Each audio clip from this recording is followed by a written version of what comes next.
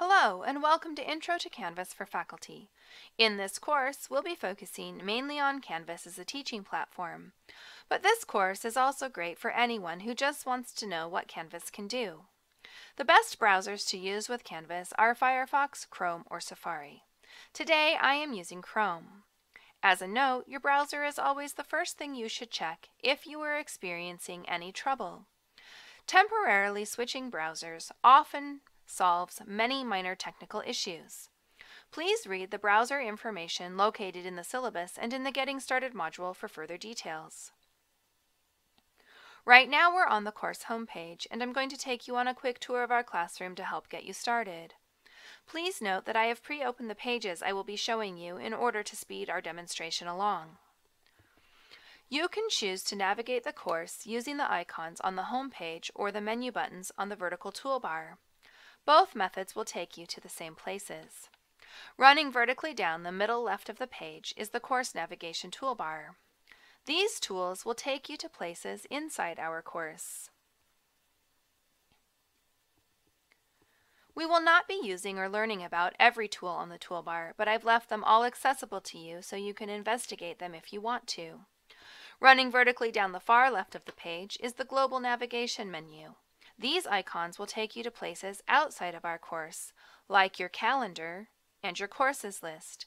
Be sure to watch the user interface video in the Getting Started module to learn how to use the global navigation tools in Canvas. Before starting on the course content, please be sure to look for your practice course on your courses list. You'll need your practice course for completing many of your assignments. I'm going to right-click the course link and choose to open it in a new tab. This is a handy trick for flipping between our course content and your personal building space. Now, I just need to click on the new tab to view it. Depending on your settings, this is what your practice course will look like when you open it for the first time. Now let's return to our Canvas classroom by clicking on the tab for Intro to Canvas. To get started in the class, please view the orientation video. Then read the syllabus. The syllabus contains everything you need to know about the class. I will also be posting course announcements, so please be sure to check those too. Please also remember to ask questions. You can ask general questions here on the Ask a Question discussion board. If you're wondering about something, you can bet someone else probably is too. I try to answer these questions within 24 hours, but please feel free to reply to your classmates sooner if you know the answer they need. To contact me directly, you can message me through your Canvas inbox. You can also send me a quick message by clicking on the Help icon and then on the option for Ask Your Instructor a Question. From the home page, you can click on any icon to go to the specific module. The content modules are labeled with numbers, and as you hover over each icon, the module title will display. The icons will direct you to the first page of the module you want to view. Alternatively, using the Modules button will take you to a full list of all the modules.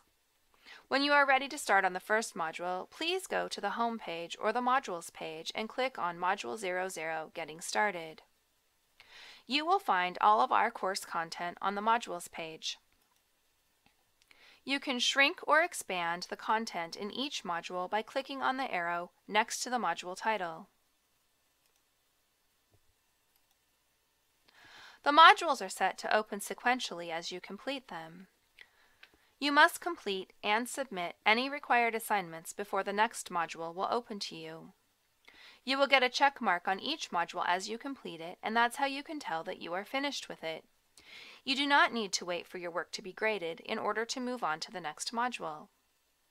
Each module has completion prerequisites.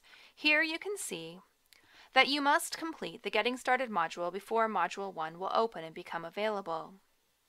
Let's go to the Getting Started module now. The information in the Start module is critical to your success in this course, so it is set so that you must view every page in order. The Getting Started module is the only module that requires you to do this. Here you can see the viewed page check mark you'll receive after viewing each page. You will also receive check marks after submitting your assignments. Now I'd like to point out a potential content display problem that you may encounter. I've already opened a tab for a problematic page. If any content or pages in this course do not display for you, please click on the light gray shield icon in the URL address bar.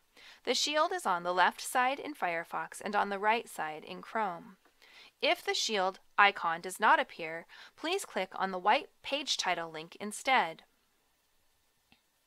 The display problem is caused by a browser security setting and is not a Canvas issue.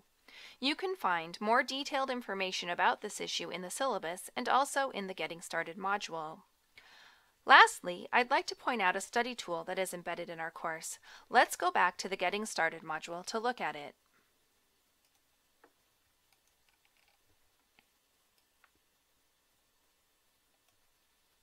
At the end of each content section, you will find an optional study activity for the review of keywords.